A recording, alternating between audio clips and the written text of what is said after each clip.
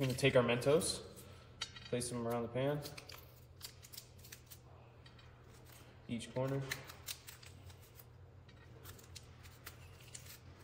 Just like this. Now we're gonna go in their Coca-Cola.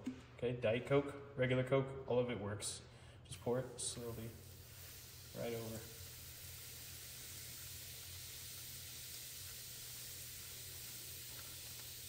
You can pour over this back one, over the sides as well. Once you fully cover that bottom rusted layer, all we gotta do is go in with a sponge, okay? Small circular motions. Mix it all in.